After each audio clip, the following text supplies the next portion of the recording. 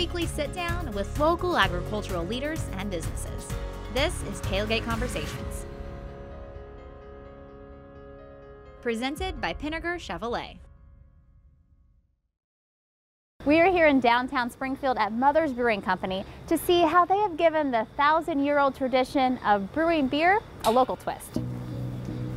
So Kyle, we are here in the tasting room of Mother's. Absolutely. This is the nerve center. This is the juncture where the public gets to come and get a personal experience of everything that we're doing back in the brew house. Well, take me to the beginning. Where did the idea of Mother's all begin? Well, it all begins with the dream of one man, and that is brewery owner and founder Jeff Schrag. Longtime downtown Springfieldian, downtown booster, committed to the revitalization of downtown, had a dream that Springfield, Missouri could be home to its very own production craft brewery. We wanted a name that distinguished ourselves, so we did a little soul searching and asked ourselves, what's the mission behind a craft brewery?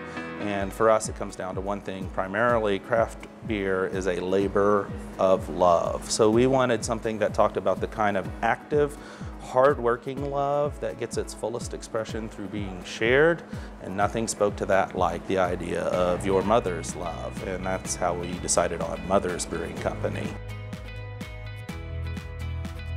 The biggest thing from our industry in terms of standards are, one, a commitment to the 4 traditional ingredients in brewing beer. So we're talking about base beer built off of water, malted barley, hops, and yeast.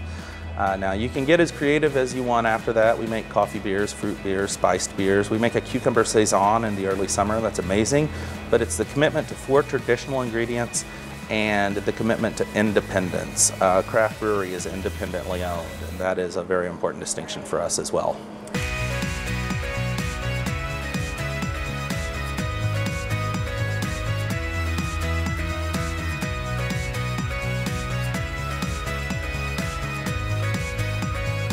So, you know, it all starts here with ingredients, but take us deeper into that process and what makes each flavor unique to Mother's.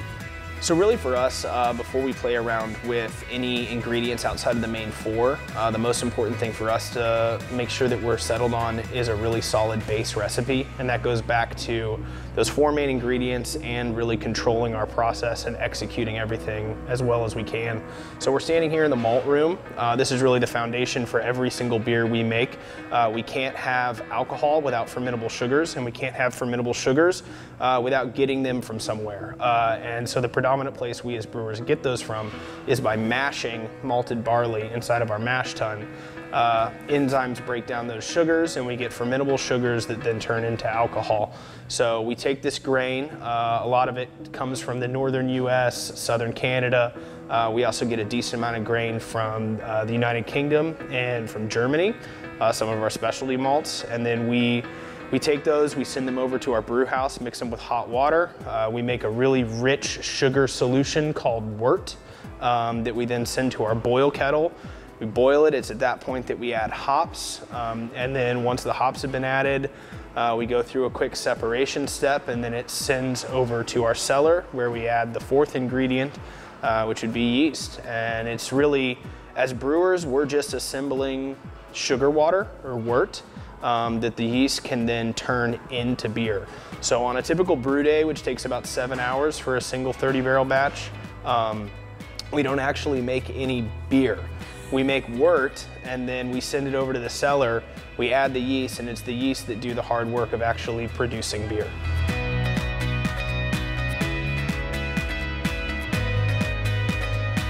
So yeah, oftentimes we like to just focus on those 4 main ingredients, but one of the ideals of the craft brewing community and this whole craft beer movement is really pushing the boundaries and trying to see what we can do with our beers. And oftentimes that means working with sort of ingredients that are a little bit more out there, working with fresh citrus, working with chocolate, working with coffee.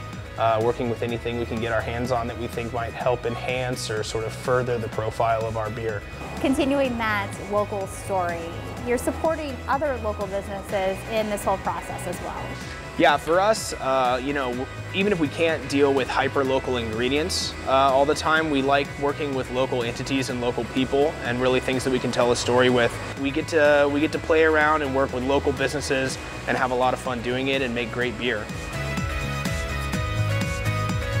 This is a community space. We do all kinds of events for nonprofits who want to hold fundraisers here. We throw a couple of big festivals every year where we have a couple of thousand people out listening to bands. We have food trucks out.